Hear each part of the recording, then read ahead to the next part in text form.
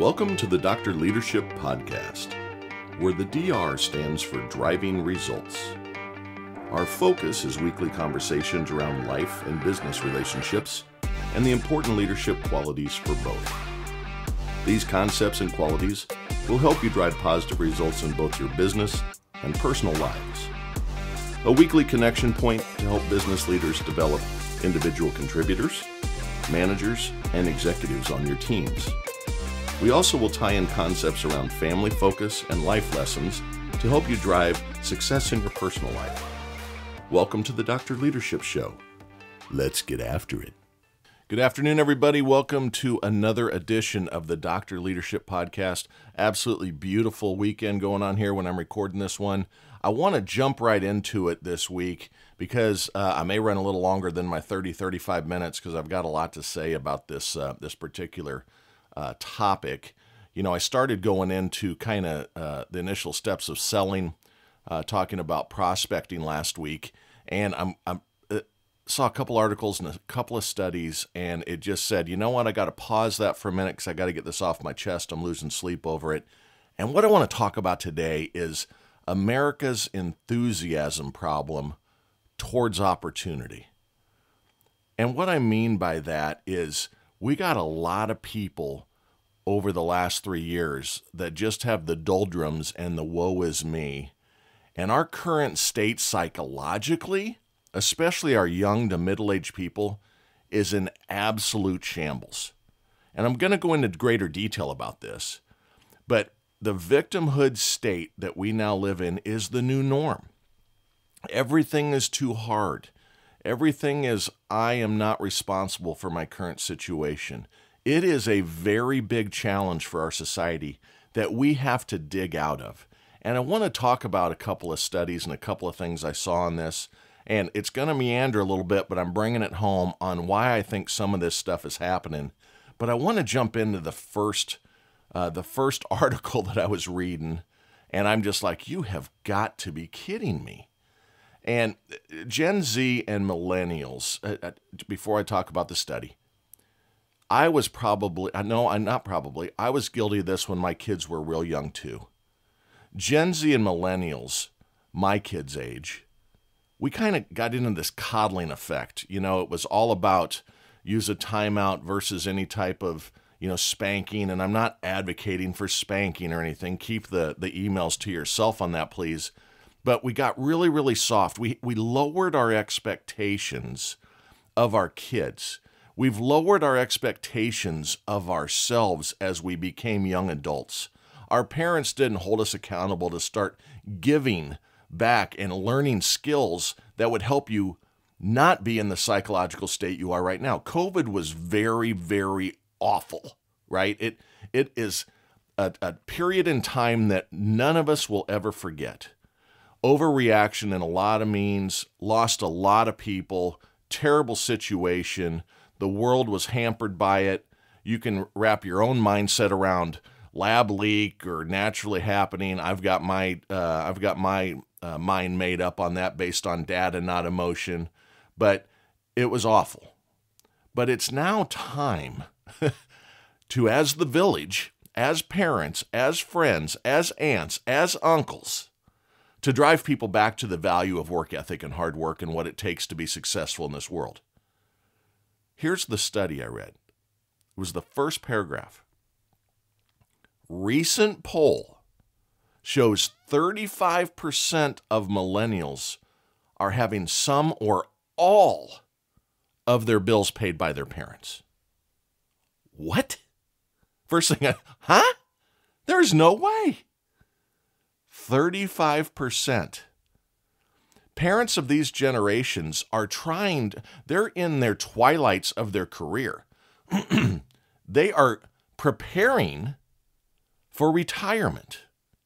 And we've got a bunch of, not all, but we have created this psyche of sitting on your tailpipe, playing video games or woe is me or not actively searching.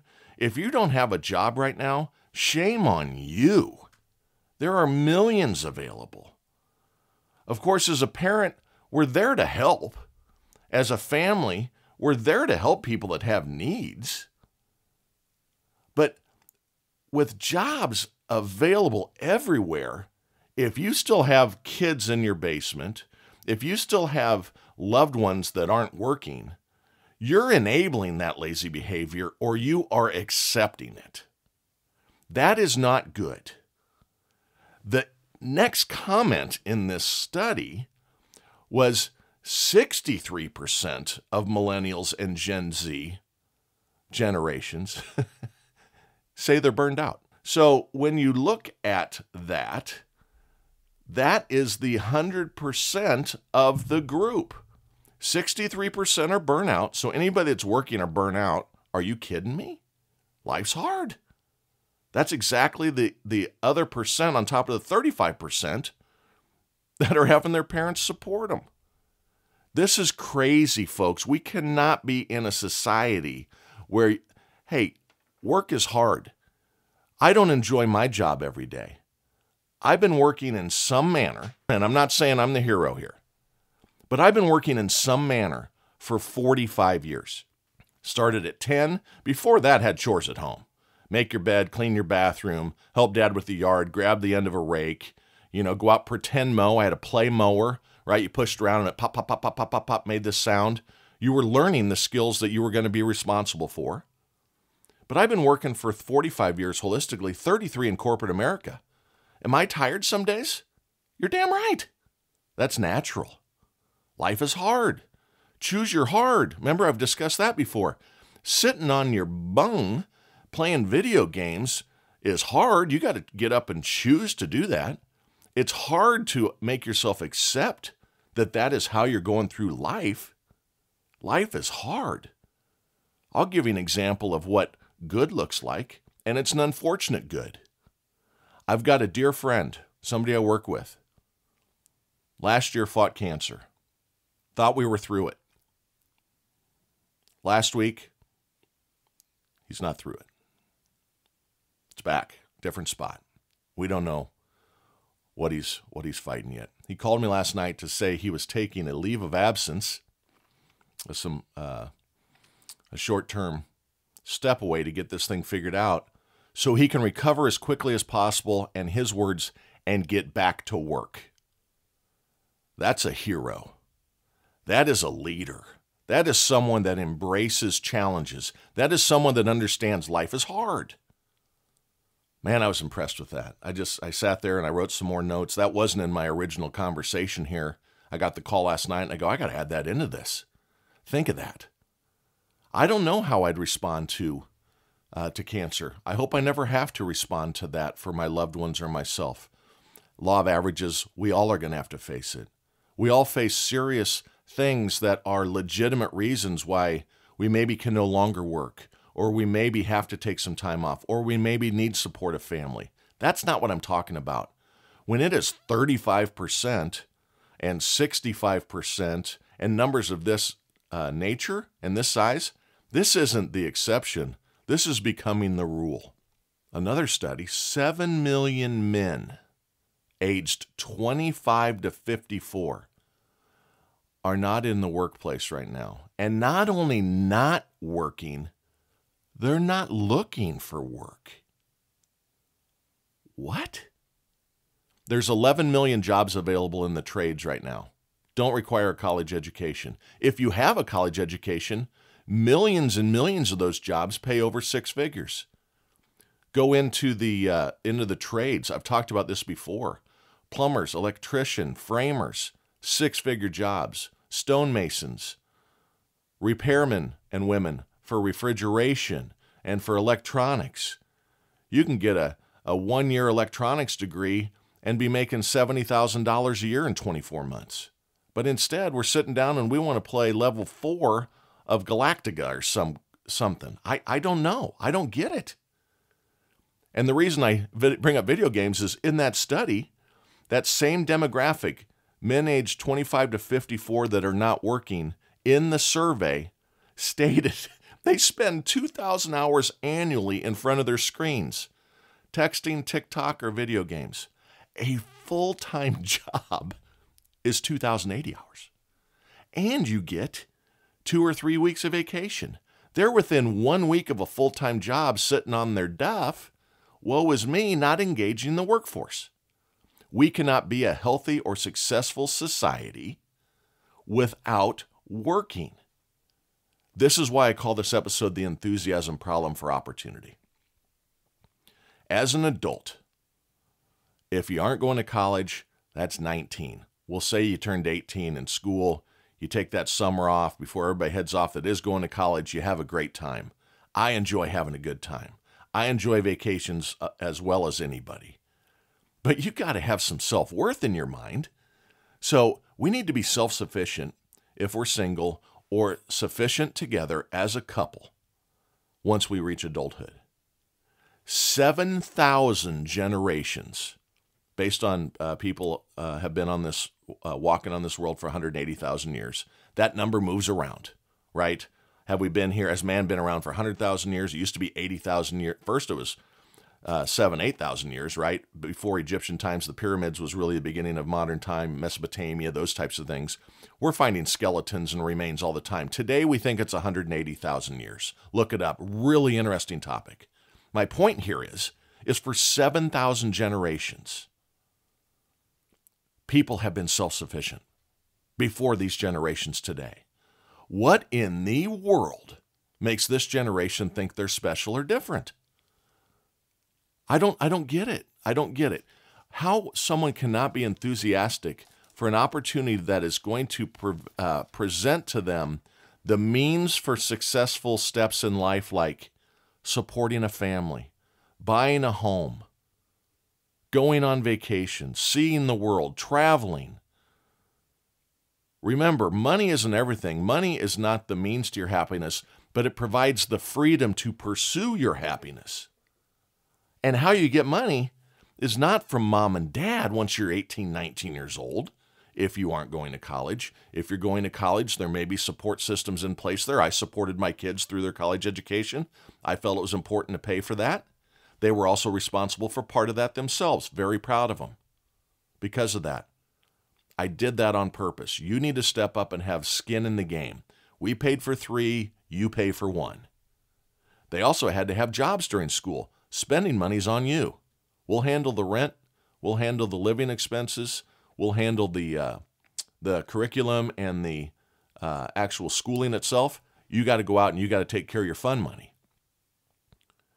But we got people just sitting around now and think that it's okay. The pandemic is over. Doesn't matter who says what. It's over. I'm out in the streets every single day. I'm traveling. Airplanes are full. 11 million jobs open. Go grab one.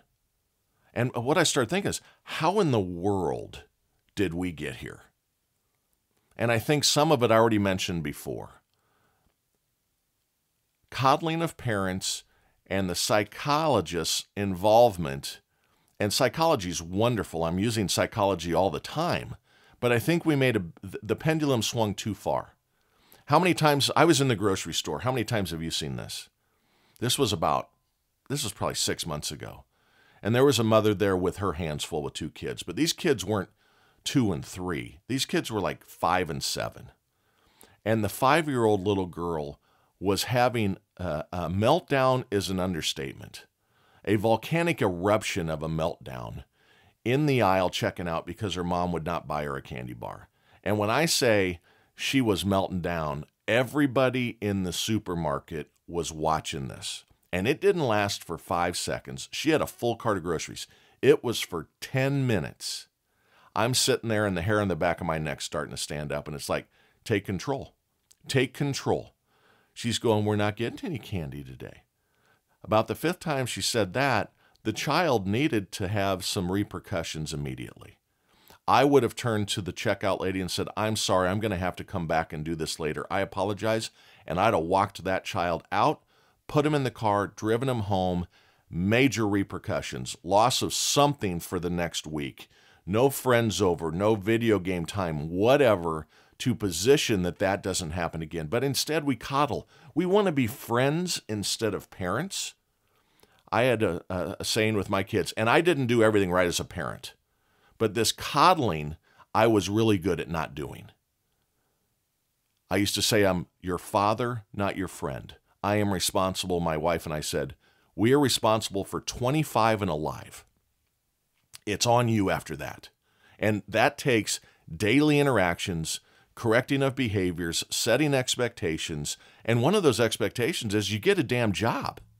When you're 15, 16, you work. That's what it's going to take.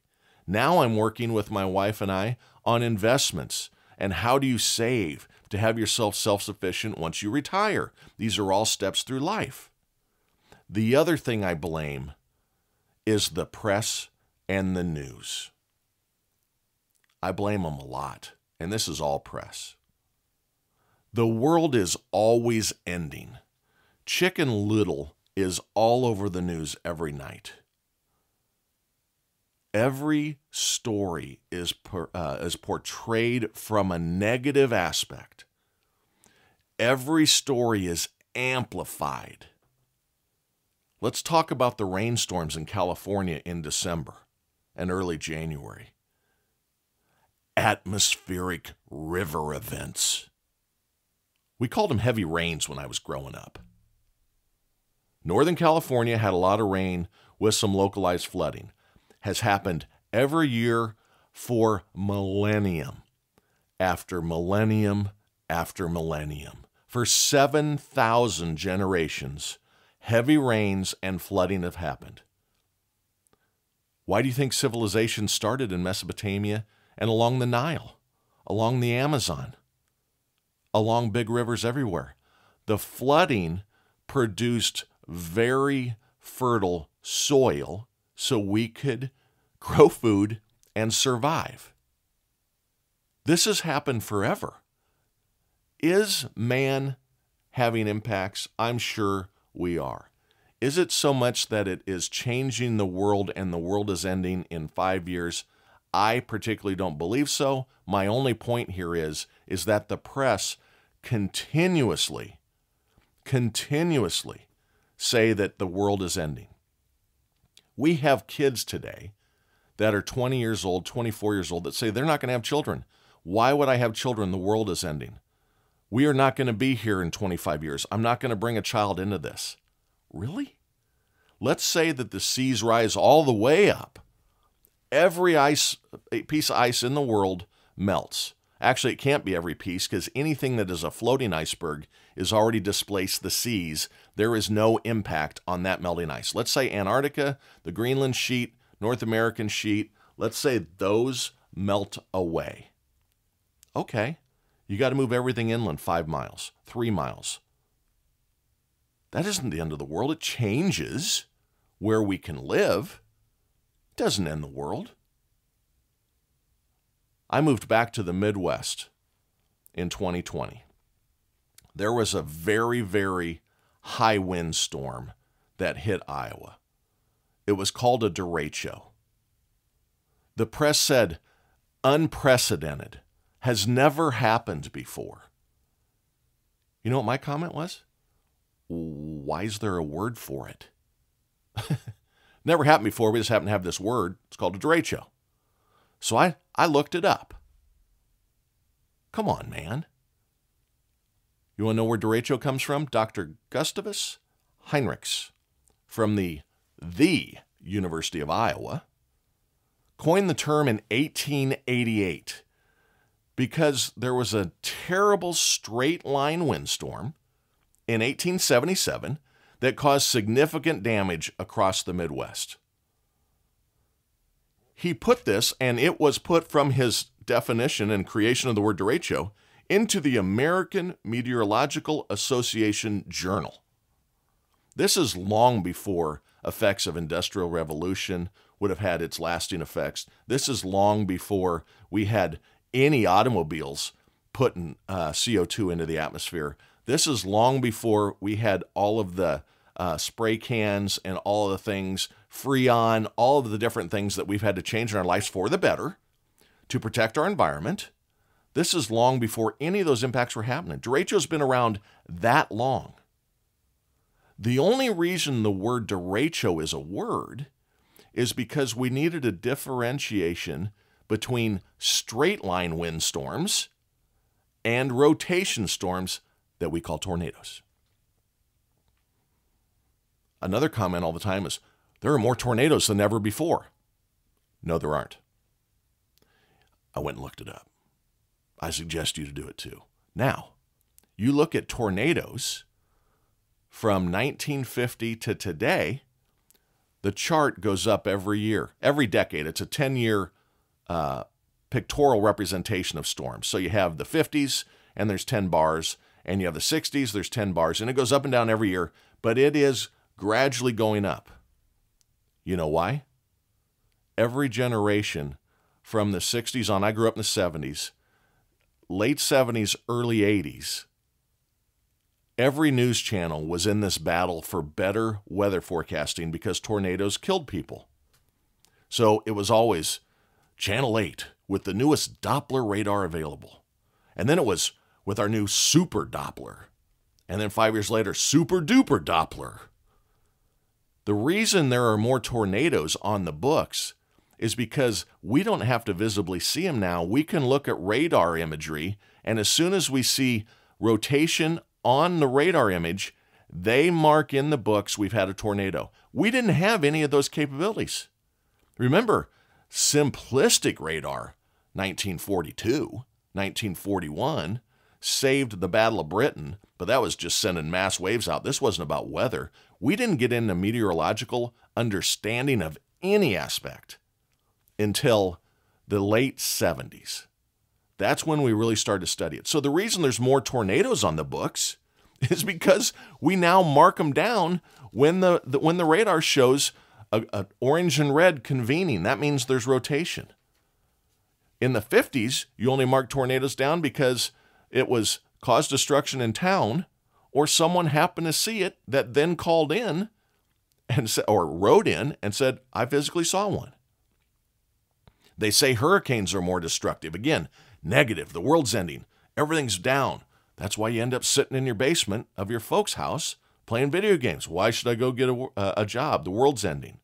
Hurricanes are only getting more destructive because of the population changes. The articles don't say that. And I blame the press because we have got this funk in our world's minds that everything is half empty. The glass is half empty. We're all dying. The world's going to end. It's not. The world is changing. It's been going on forever. There's a couple, 3 lakes in northwest Iowa that are the furthest south glacier lakes in the United States. It's the Okoboji Lakes. Glaciers were there. You go 15, 20,000 years before that, Iowa was a rainforest.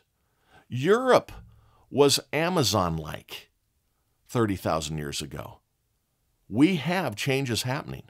Wobble of the earth, angle toward the sun, polar switches, north and south pole. The North Pole is not true north. It moves a degree, changes weather patterns. These things happen. Earth's oceans, warm and cool. Different areas on the globe cause different weather patterns. They say that hurricanes are more destructive. What they don't tell you are things like this. So Katrina in 2005 was about 60 billion. I think the final number was 60 billion dollars in damages. First of all, you have a society that lives in a bowl below sea level on the coast of the ocean, destined for problems. Okay? Today, the dollars with inflation, let's call it $120 billion. Katrina was awful. Lots of deaths, mass destruction. But they say that it's the worst ever, never precedented, right? The storms come over and over again. Last year was a good hurricane year. Didn't have anything until November, had a bad storm. 2 years before that was a bad year. 3 years before that, 0 hit the U.S. coast. In 1926, a hurricane hit Miami. This is why data is important. That storm in 1926 caused very little damage because there were only 30,000 people living in what is today Miami. There was only 600,000 families in all of the state of Florida in those days. We were still heavily northeast populated, and we started moving west. That southeast area was tough for us. It was miserable in the summer. Lots of bugs. We had to have technology hit.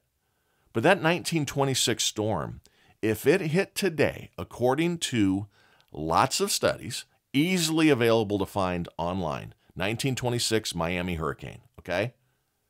That storm would cause $320 billion in damage. The storm is not any worse than what it was in 1926. The press would portray it as the world's ending. The storms are getting worse. The storms are not getting worse. We now have 15 million, 20, 30 million people living in the path where there was 30,000 before. They all have cars. Every car costs $50,000. Lots of Lamborghinis in Miami and South Beach. Lots of Bentleys. High-rise condos. Yachts. It's on the coast. Miami Boat Show. Fort Lauderdale Boat Show every year. Hundreds of millions of dollars worth of boats. Billions of dollars worth of boats. 20 million people have to be housed there. That's why it's worse. It's not the storms are stronger. Are they coming a little more often? I don't know. I can't trust any of the commentary because it's always the worst possible. So how do we dig ourselves out of this mindset? I'll tell you how you do it. I found this study. There's an 84-year-old Harvard University study that followed 700 people and their families over the last 84 years. So generational through, right? The family they followed, the parents have now become the grandparents and the great-grandparents, and the kids and the grandkids are now adults, 84 years worth, 700 families. The happiest of those families and their feedback on why they were happy and what their lives were like was it was all about positive relationships with others. It was all about making friends with others. It was all about don't carry the doldrums with you. Don't sit in your basement. Go out and embrace life. Work. Make friends. They had 7, 8, 9 points that they said were important on this relationship finding. The first one was look at the relationships every year. We've talked about this when we covered guardrails months ago now. Look at your relationships every year and get rid of the negative ones. If you got a negative Nancy or a bummer Brian in your life, move on. Life is hard enough. There are realities you're going to face.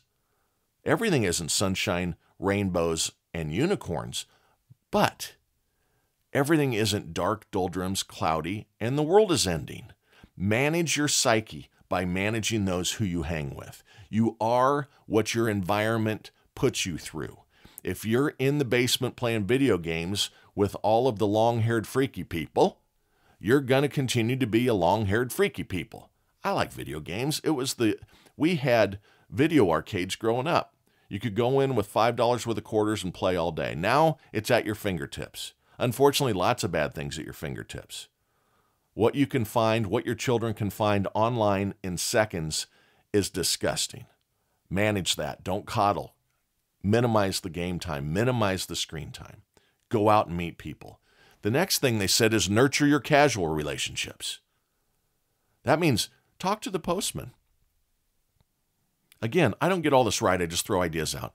We give gift cards to our garbage person, our recycling person, the trucks. We walk out, give them gift cards every year around the holidays for Christmas. It's important to us. They do very important work for us. What would I do with all my garbage if I had to stack it up in the backyard all year? These people do wonders for us. Give gift cards. We also give it to the Amazon driver, the post lady, and the FedEx lady. And it took me a couple extra weeks to catch the FedEx lady. I was walking my dog in the neighborhood. The FedEx lady stops because she likes my dog, hops out, hands a dog treat to the dog. And she goes, I just love your dog. It's so nice. And I said, well, it's good to see you again. We've been looking for you since the holidays. This is like January 30th. I mean, it's like 30 days after the holiday season. And I go, I have something for you. And she goes, well, hop on. I'll give you a ride back. First of all, I know she was breaking company protocol. Her name is to be protected because I knew that was a no-no. And I said, I'm not going to do that. I know you aren't supposed to do that. And she goes, oh, it's just 100 yards. I said, just walk up there. She goes, I got 3 more deliveries on your cul-de-sac. I'll come up and see you. I go in, come out with a gift card. She starts crying. So what are you crying for? She goes, you have no idea what this means to me. I said, it's a $25 gift card. She goes, you have no idea what this means to me. It's not about the amount. It's that you care. I'm not looking for kudos there, but it was about the relationship. And she went over and waved to my wife through the window. She was sitting in the office. My wife waves back. She was on a conference call, so she couldn't come out. And she goes, I hope your wife doesn't mind, but I'm a hugger, and grabs a hold of me and hugs me like we haven't seen each other and we're family, like she's been on deployment and just gotten home. And she goes, you have no idea how happy this makes me. Have a blessed day. Man, did I feel awesome. Man, did she feel awesome. Nurture those casual relationships. Talk to the crossing guard where your kids are at school. Talk to the security guard at your business if you go in today or tomorrow. Next step, make time for conversations. University of Kansas study, talking and people that engage in conversations, not via text, not via video screens, but engage with other people and have conversations, have a happier life. It's called cultivate kindness. It's about talking with people. The Kansas study was about the talking and the conversations. It's a Michigan State University study. They looked at 2,500 couples, happily married couples, and their feedback was cultivate kindness. Be conscientious, be agreeable, be stable. You know what stability comes from? Hard work, core values, focus, expectations of yourself and your loved ones. That's where stability comes from. The next thing the study said was volunteer. And by the way, this, not the next study, this article was in the Harvard Business Review. Again, I've said it before, great periodical. Volunteer. You meet more people. We talked about giving a few weeks ago. I brought up volunteering then. It fills your heart with joy. It makes you feel good about yourself. You don't do it for yourself. You're doing it to help others. But the positive collateral outcome is you feel joy in your heart. Get those people that are living in your basement that are your children's, your loved ones, or whatever, and if they aren't handing out resumes by the dozen per week, I guarantee they can get a job in a week if they tried. Help them put their resume together, get them out there. If they aren't on interviews that day, have them go volunteer somewhere. Have them give back somewhere. Put them in the yard and get it mowed. Shovel the walk. Make home uncomfortable. They will find a way. Learn to apologize. I made a big mistake this week. I have a person I've known in my business life for years. I work with her, and her team and my team are having some struggles, and they've been going on for quite some time, and it just pops up now and then, and I was having a bad day, and this just proves that I need to have these conversations with myself every day too. And I had another situation come up, and I instant messaged, or she had reached out on something that she needed help with something, and I went after her on this problem that was going on. I was on another call. I had a situation where I was preparing for a meeting with Japan that night. My stress levels were high. I should have stood up, walked away, used my own advice. I made a mistake, and I made it about going after her a little bit. Now, the points I were making were true. My approach was not good. So the next thing the Harvard Business Review said about cultivating relationships and bringing happiness to yourself is learn to apologize. I didn't sleep that night. I've known this young lady for 20 years. We are friends. We helped each other through divorces. There's been tears on shoulders at meetings.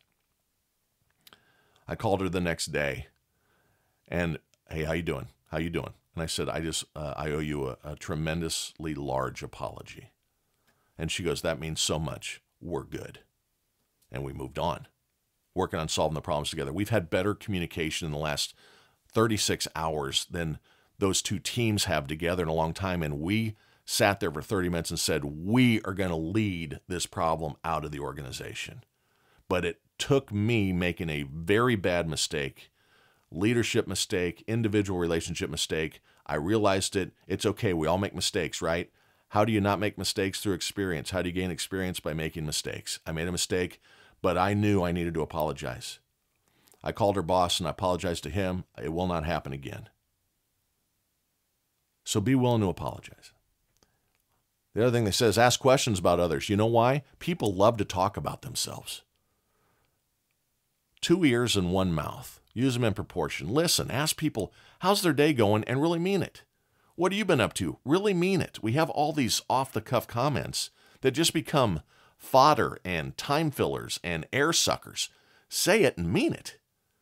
Get down with your kids if they're in the basement. Get down with your nephew when you see him the next time that's living at home and doesn't seem to be motivated, and start looking for the why. What have you been up to? How are the job interviews going? Well, I'm not really interviewing right now. Why not? You know how good it feels to get a paycheck? You know how good it feels to have your own place? You know how good it feels to develop relationships, to be successful? Do you know how good it feels to be self-sufficient? And the last two things they say is express love and be vulnerable. If you love somebody, tell them. If you aren't doing something right, be vulnerable. Lean into relationships. We together can get 7 million people out of the basement. We together can get 11 million jobs filled. We together can bring our society back to optimism. Quit hating the country because of something that happened 275 years ago. Quit hating the country because you feel you've been wronged and you want to play victimhood all over. I don't care your color or your creed or your background. Be uplifting. You yourself are responsible for your happiness. Bad things have happened. Bad things will happen. We work at it as a society, continuously improve. That's what's wonderful about this country, is we have improved it, improved it, improved it, improved it. That'll continue on till the end of time, which is not coming in 10 years. Go out and be those people that strive to improve the village. And the reason I know we're going to be successful with you all doing that is because you're all awesome. Keep that shit up. Talk next week.